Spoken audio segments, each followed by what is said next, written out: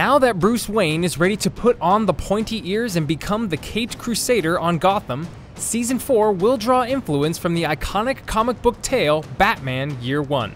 Created by Frank Miller and artist Dave Mazzucchelli, Year One became the definitive Batman origin story when it was first written in 1987. Retelling the first year of Bruce's life as the Dark Knight, Year One covers everything from Batman's training and the death of his parents to his growing partnership with Commissioner Gordon. Over the following 30 years, Year One influenced numerous animations, live-action movies, and even video games. Join us as we explore how Year One shaped some of your favorite renditions of the Caped Crusader, including Batman Begins, Batman Mask of the Phantasm, and even Tim Burton's first take on the Dark Knight in Batman. Released just 2 years after Year One was published, the first feature-length Batman movie since the 1960s drew upon Miller's story with a twist. The death of Bruce Wayne's parents is a key focus in both stories. Here, though, director Tim Burton revealed that it was a mobster called Jack Napier who pulled the trigger before going on to become the Joker. You ever dance with the devil in the pale moonlight?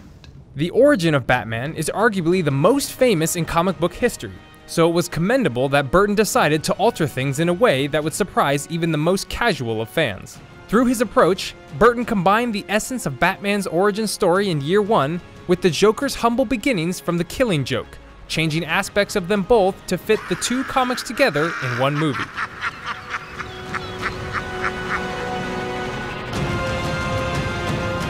Originally planned as a direct-to-video release, Mask of the Phantasm didn't exactly set the box office alight. However, the animated movie has since become a fan favorite that directly lifts from Frank Miller's graphic novel in a surprising number of ways. Interspersed with flashbacks, Mask of the Phantasm borrows a number of early training sequences from Year One, including one where young Master Bruce trains in the grounds of Wayne Manor.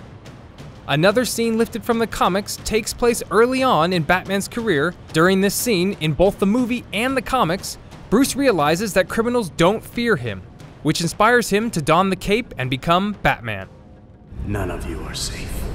The most obvious parallel between Year One and Mask of the Phantasm, though, is when the GCPD SWAT team chased Batman into an abandoned building. In both stories, use of explosives injure the Dark Knight before he successfully evades imprisonment.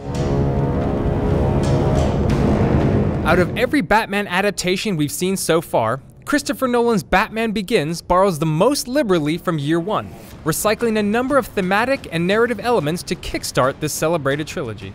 Nolan took a page out of Miller's book by portraying Gotham as a corrupt cesspit without hope, motivating Bruce Wayne to forge an alliance with GCPD's Jim Gordon.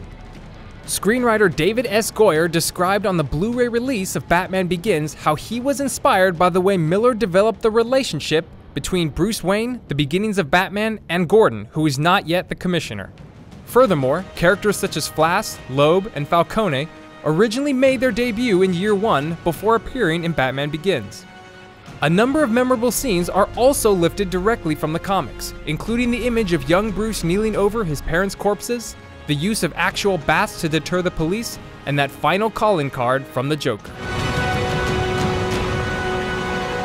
The films discussed so far may bear the strongest hallmarks of Batman Year One, but you don't need to be the world's greatest detective to see how every adaptation released since owes a debt to Miller's classic story too.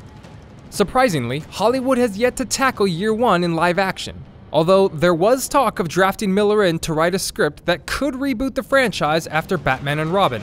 In 2011, an animated version of the story finally hit our screens featuring Bryan Cranston as the voice of Jim Gordon, and Gotham's very own Ben McKenzie as the titular Dark Knight. In the wake of this, it's unlikely that we'll ever see Year One in cinemas now, as the origin story of Batman has been told too many times in this fashion. However, we hope that Season 4 of Gotham will incorporate the very best of Miller's tale, fleshing out Batman's early years while reaffirming the legacy that's about to unfold.